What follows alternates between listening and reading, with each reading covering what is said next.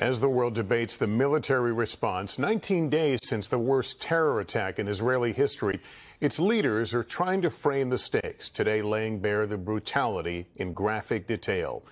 Here's Raf Sanchez. It felt like there couldn't possibly be new horror left to see. No brutality that hadn't already been shared or live streamed.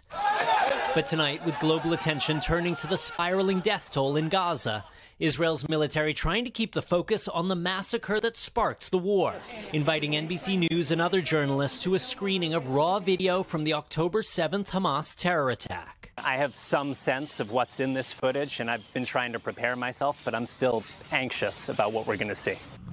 For 46 minutes, we sat in stunned silence, watching video filmed by Hamas and filmed by their victims. Much of it had never been seen before. And while Israel's military is not releasing the clips because they're so graphic, they allowed us to describe what we saw, including a terrorist throwing a grenade into a bomb shelter where an Israeli father is shielding his two young sons. The blast kills the father and wounds the little boys. One of them howls, "Why am I alive?" and tells his brother, "I think we're going to die." A Hamas gunman stands over them, drinking Coke from their fridge.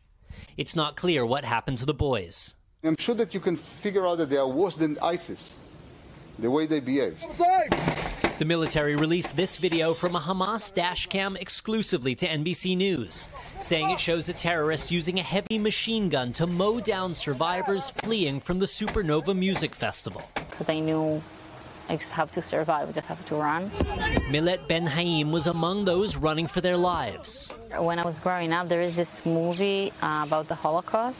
There is this scene that they're running and there is people shooting at them, and there is also like bombs on the ground.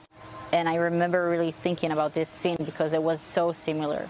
She hid in a bush with friends for hours waiting for rescue. I don't know who I am, and I feel like a ghost most of the time.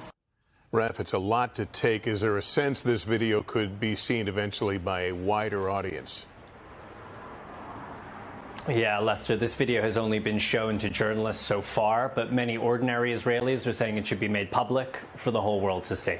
Thanks for watching. Stay updated about breaking news and top stories on the NBC News app or follow us on social media.